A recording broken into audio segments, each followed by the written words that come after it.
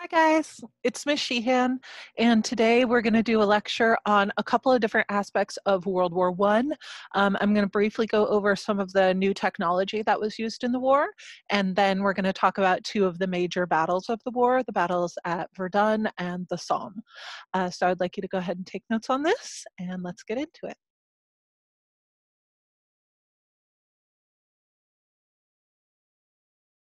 Okay.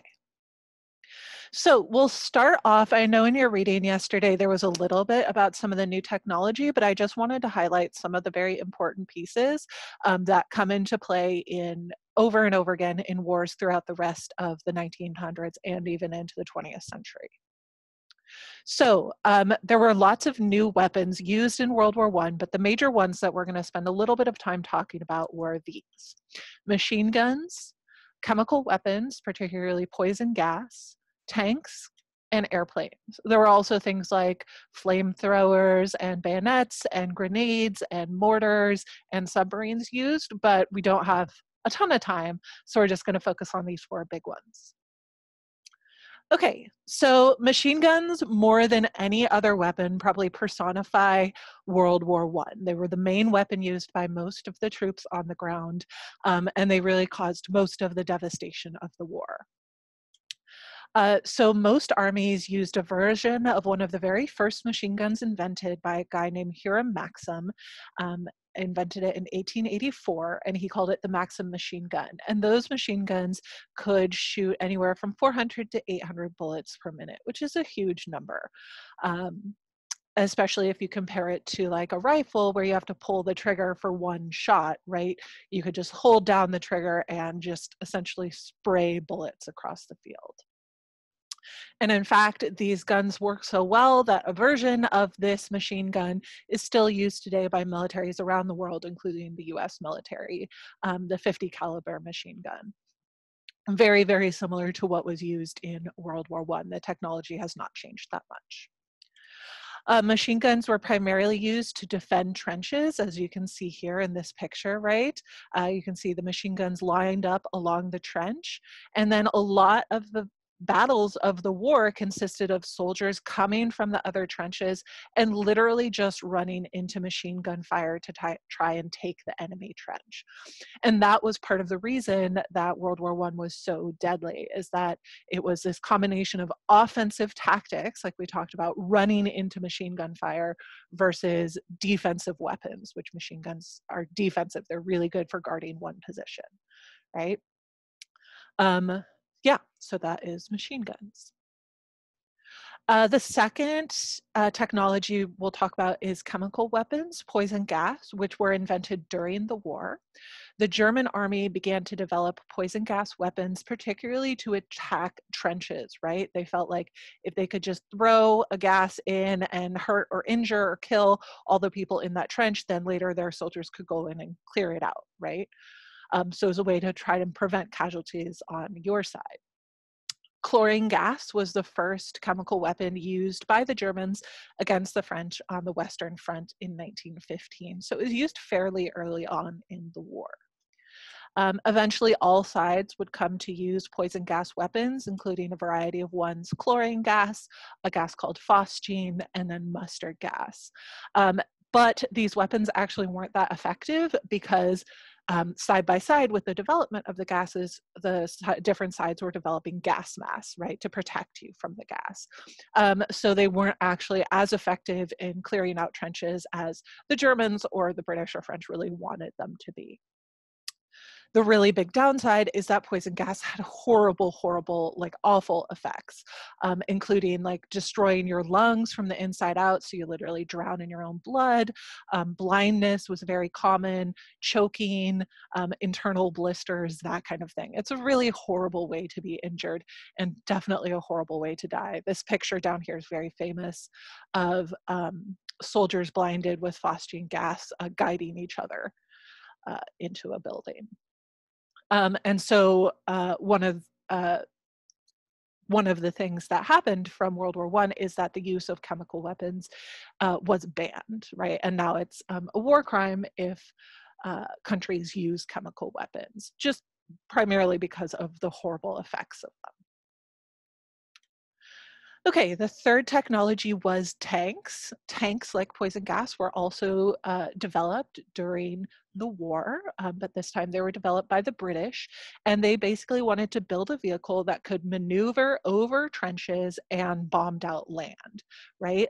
So instead of wheels, tanks have what are called tracks, you can see on here, that just go around and around. So they're able to maneuver over land that a typical wheeled car wouldn't be able to get over. And you can also mount really big guns on them. So they're really good for like shooting at positions and stuff like that. They were first used by the British in late 1916. This here is a British tank. It's called a Mark I, so it's fairly big. And they were used to attack trenches, but they actually weren't that effective at this point, primarily because they would get stuck in like the mud and in the barbed wire and stuff like that.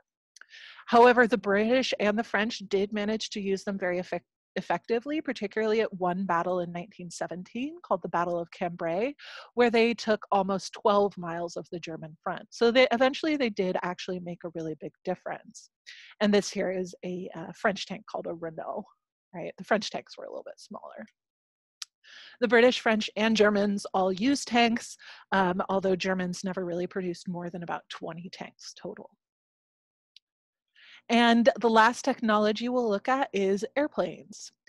Airplanes had only been invented in 1903, so just about 10 years before the war started, and they were really new and kind of fragile technology, right? You can see these are some World War I planes. They were what's called biplanes, and they could really only carry one or two people in each plane. So during the war, they were primarily used for observation, like right, people would fly over the battlefields and take pictures. They were used for bombing. They could carry certain amounts of bombs, and then also to fire at soldiers both on the ground and in ships, although they were used less for that. Airplanes in World War I did not have a huge effect, but they're important in this war because they really set the stage for the overwhelming effect and usage that they had in later wars, especially like World War II, where they were used to huge advantage by the Germans and then by the US as well. So the technology is really progressed by World War I and then used in later wars. Okay. So now that we've talked a little bit about technology, we're going to talk about two of the major battles of the war. And there were hundreds of battles during World War I. And obviously we don't have the time to talk about them, but it is important that you look at a couple of them. So we're going to talk about two battles on the Western Front called the Somme and Verdun. So as you can kind of see here, now this isn't the greatest map, this red line here is the Western Front. So it goes all the way from the British Channel, the ocean here, down to Switzerland, right? And that's where mainly the British and French were fighting against the Germans. And then we have the Eastern Front here, which goes from up here in what used to be Russia all the way down to the Black Sea here. The Eastern Front we don't talk about as much, primarily because there weren't like the trench warfare that we think about when we think about World War I there. And then also the Russians pulled out of the war in 1917, which we'll learn about next year. Anyway, we're going to talk about the Western Front. So we'll talk about the Battle of the Somme, which was right here, and then the battle at Verdun, which was right there. Okay, so we'll start with Verdun. Verdun was one of the biggest battles of World War I, and it was fought for about 10 months from February 1916 to December 1916. And it was primarily between the French and the Germans.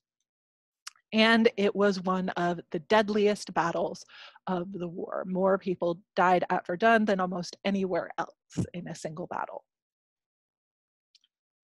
And at the time, it was the longest battle history had ever known. 10 months is an extraordinarily long time to fight over one fairly small piece of land. And yeah, it went on for a really long time. Okay, so Verdun was started by the Germans, and basically it was the German idea that they were going to strike a blow into France and then be able to use that momentum to move into and capture France, right? So Verdun is actually like a little hill and then there's a church there. So it had important symbolic value to the French in that you wouldn't want the enemy to take over a historical church. And then also the Germans thought that the French would bleed out their army trying to defend it, that they would expend lots and lots of resources of both men and money and weapons to try and stop the Germans from taking Verdun. And that's what's called a war of attrition, which is really what World War I turned into. Each side trying to make the other lose as many resources as possible. So really for the Germans, this was like one of their main ways that they thought they would destroy the French army. The outcome of it, it kind of ended in a stalemate. Eventually, the Germans, who were stretched thin by attacks from the Russians on the Eastern Front and then attacks from the British also on the Western Front, withdrew from Verdun. So that meant that neither side really got anything out of it, right? The Germans didn't break through the lines, they didn't capture Verdun, and France didn't advance anywhere, and they still had Verdun, which they had already had. So there was no real tactical or strategic advantage gained by either the French or the Germans. And that's kind of symbolic of World War I as a whole. You're fighting these horrible, bloody, deadly battles over really not that much territory, and no one really got anything out of it. We'll talk about that when we talk about the end of the war. But really the major effect of Verdun and why it's so important in the war was the huge loss of lives, resources, and monies by both sides. And it really wounded both the German and the French armies, just in terms of number of soldiers lost, the amount of money that was poured into it, and the amount of weapons that were used there. So Verdun resulted in over 300,000 battlefield deaths. For comparison, in World War II, America's total battlefield deaths for 4 years of war was 400,000. So almost as many in this one single battle than for an entire country in World War II. And that was split about half and half between the French and Germans. And again, on top of that, on top of the death, over 300,000 French and 300,000 Germans were wounded by this battle. So really 900,000 people, almost 1 million people were affected by this battle, this one battle of the war. And it really came to signify the brutal and bloody and horrible nature of World War I. And it was the longest battle of the war at 10 months. Okay, the second battle was actually happening at the same time as the Battle of Verdun, and this is called the Battle of the Somme. And again, it was on the Western Front.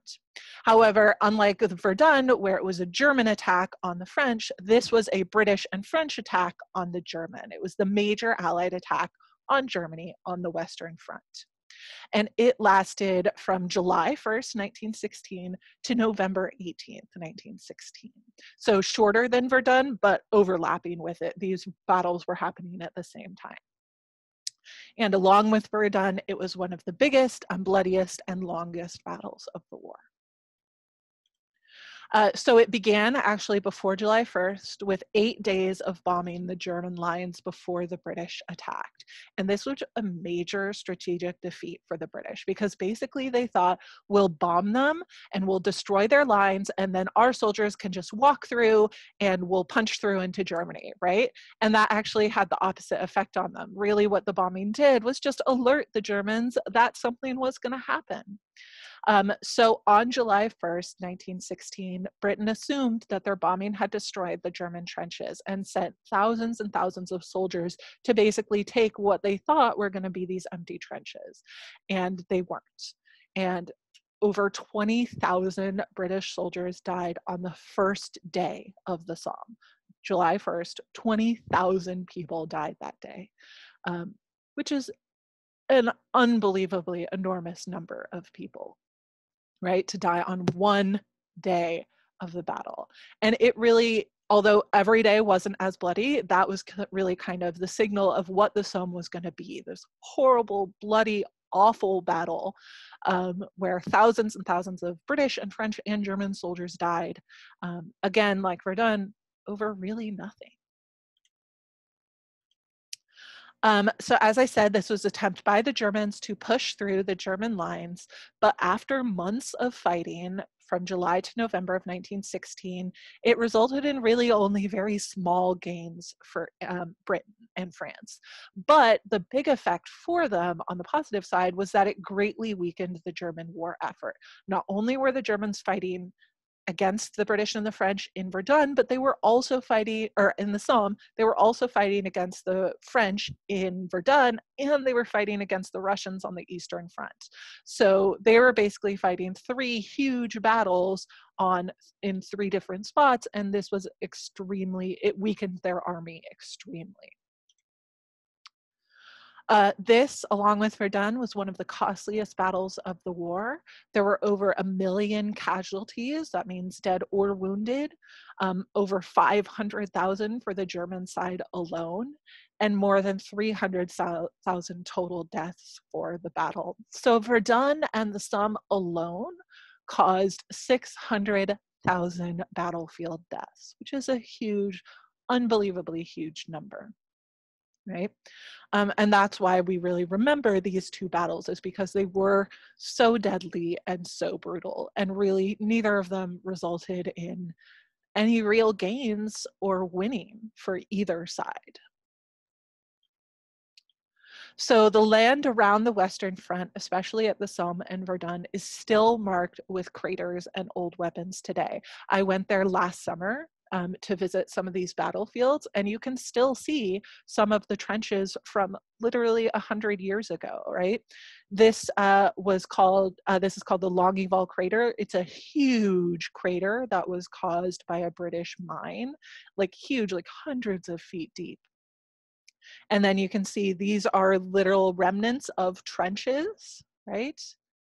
And these are old shells from artillery, from big guns that are still there. They're just sitting there, right? And Belgium and northern France is all marked with all these different craters and lines of trenches and rusting weapons that have just been there for 100 years. That's how costly and deadly these battles were, is that the landscape is still marked by them, even a century later, right? A couple more pictures. This is a rebuilt trench at a British war memorial, right? So these were trenches, and then they rebuilt them, and you can kind of walk through them and kind of get a feel of what the trenches were like, right? And this is an underground trench, communication trench, that you can walk through underneath these trenches here. So that's kind of and you can really experience what it was like to be a soldier. So if you ever go to France, it's very cool to go and look at all these trenches, but it also really gives you a sense of how devastating the war was. Okay, we will stop there for today. I hope you guys are doing well, staying safe and healthy. As always, you can ask me questions in Teams or via email. Bye.